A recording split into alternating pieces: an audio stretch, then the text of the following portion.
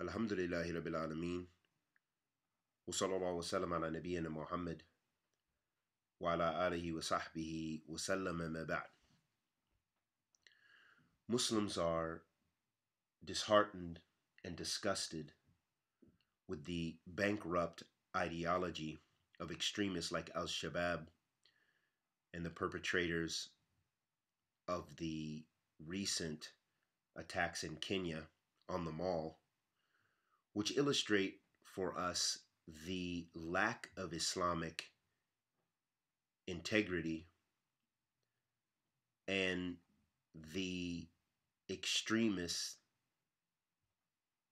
ideology which groups like Al-Shabaab and Al-Qaeda and those other groups who hold these violent extreme ideologies, how far they have gone from Islam. Because the Prophet Muhammad sallallahu alaihi wasallam said, "Iyakum wa ghulu," beware of extremism. And Allah subhanahu wa ta'ala says in the Quran, which means that the individual who takes one innocent life, it is if they have killed all of mankind. However, groups like Al-Shabaab and others take it upon themselves, and their strange interpretations of the Sharia take it upon themselves to perpetrate violent and wicked acts. So much so that they go so far away from the Sharia, because the scholars of Islam explain extremism or ghulu to mean tajawuz al-had, meaning that it is going beyond the bounds. And so those things which are outside of the Sharia limits, and that which Allah subhanahu wa ta'ala has legislated, and that which the Prophet Muhammad sallallahu alaihi wasallam called to, then those foreign ideologies are considered extremism, regardless of whether they're secularism or regardless of whether they're violent extremism, as we see in the case of groups like Al-Qaeda and the suicide bombers and people who perpetrate these other violent and vicious acts. And we rebuke those and refute those ideologies. And we are saddened that these kind of actions take place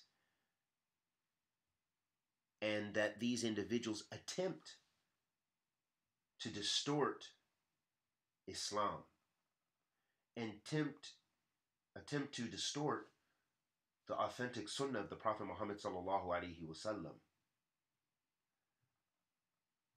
And the Prophet sallallahu alaihi wasallam, as it was narrated in a Hadeeth in Al-Bukhari, when it is legislated real authentic jihad, that Islam preserves the lives of women and children and the elderly and even the religious people from other communities, that they should not be harmed. This is in accordance with Islamic law. This is in accordance with the hadith of the Prophet sallallahu alaihi wasallam and a hadith. However, those groups who take it upon themselves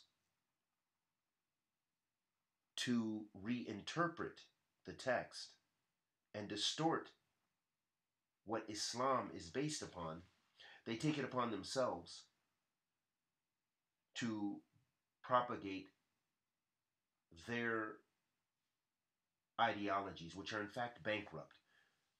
They say they support the Sharia and support Islam, but they do it by un-Islamic means that are illegitimate.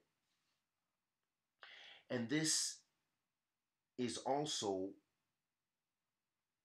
shows us the relationship between groups like Al-Shabaab and Al-Qaeda and other extremist organizations and groups of individuals that they have more in common with the first sect that deviated from the Orthodox Islamic creed, which were known as the Khawaarij.